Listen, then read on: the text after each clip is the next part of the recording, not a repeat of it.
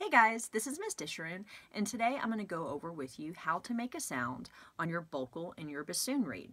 Now, first thing is you want to make sure that you are using your number 2 vocal and that your reed has been soaked completely in water for 3 to 4 minutes.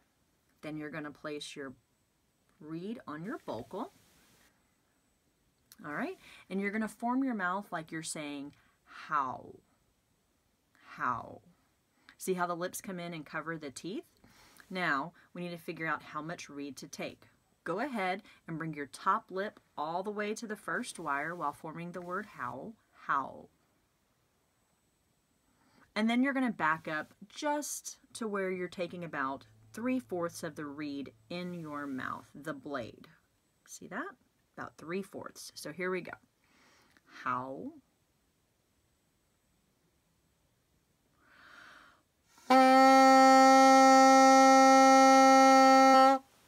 Okay, here it is again. Now, to remind you, when we breathe, our top lip is going to stay on the blade and we are going to drop our jaw to breathe and bring it back up. So here it is again. Howl.